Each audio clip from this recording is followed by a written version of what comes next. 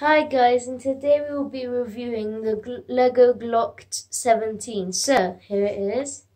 I've added the detail here, the slide catch.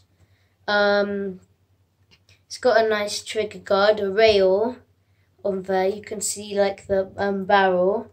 I used an arch piece to go over that. This is the inside. So let me open this.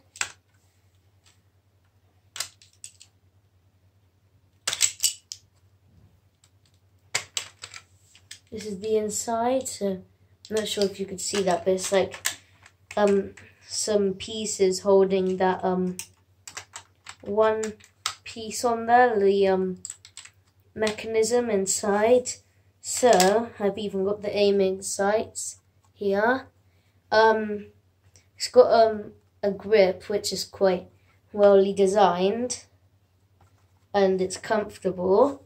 I've built a flashlight for it, so it's got like a little, not sure if you can see that, like beamy thing in there. So if I put it on the underneath of the rail and it stays on, and also I got a magazine for it. So I customized it to make it look like extended by a bit, and it's got like a little thing on there so it stays on to the gun. So when I put that in there, it stays on, and you can see it's extended, and you can see the extended thing under there. It's some advanced parts, so and it's got the detailing at the back where the thing is, which holds all the mechanisms to make it stay inside. Here's the underneath. The trigger guard's 2 studs wide, and yeah, as I said, got some advanced pieces to it.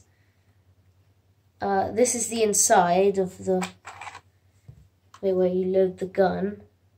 Oh yeah, and there's like a little bullet on here, just for a little detail. It doesn't work, by the way. And I'll customize it quite more, like there's a tactical pistol grip or something like that, or like an optical sight, or one of those rails, the tactical rails on the gun.